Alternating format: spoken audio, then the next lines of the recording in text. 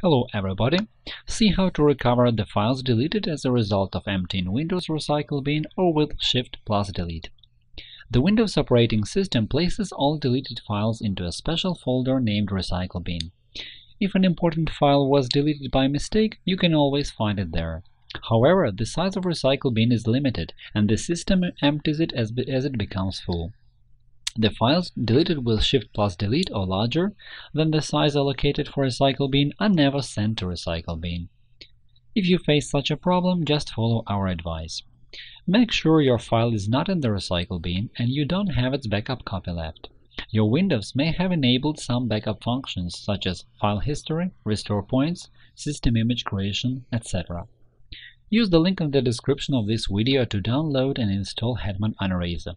Remember that you have to start data recovery as soon as possible because the work of the operating system is connected with the permanent process of creating new files on the system disk.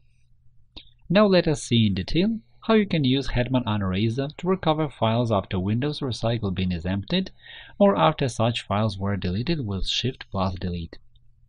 To do it, let's reconstruct a situation when important files can be lost. There is a folder containing various files on disk D.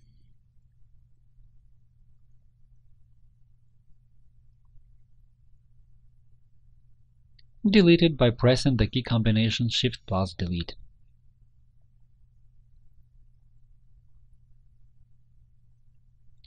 As you can see, the folder containing files is deleted, and these files cannot be seen on the disk or in the Recycle Bin.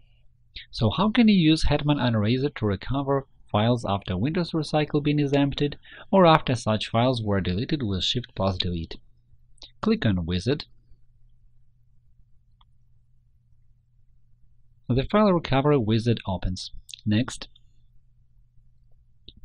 select the drive where the accidentally deleted files were stored. In my case, it is disk D. Next, leave the default checkbox Normal Scan. Next. In this window, you can only specify the necessary file types to speed up the process of analysis and data recovery. For example, I will check selected file types. In my case, they are archives, audio, video files, and images.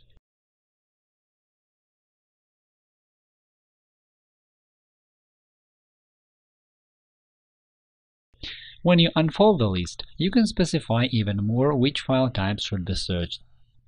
I will leave default settings and click Next. In additional options, you can specify the date when the files were created, opened, or modified, and the file size to make the search more exact. You can also choose Deleted Files Only and other options. I will leave the settings as they are and will check Deleted Files Only, because in my case, I deleted the files, which means they were not lost, for example, as a result of a hard disk failure. Next. Wait for the process to complete. The files have been found.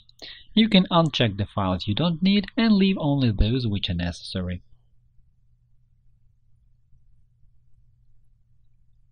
Next.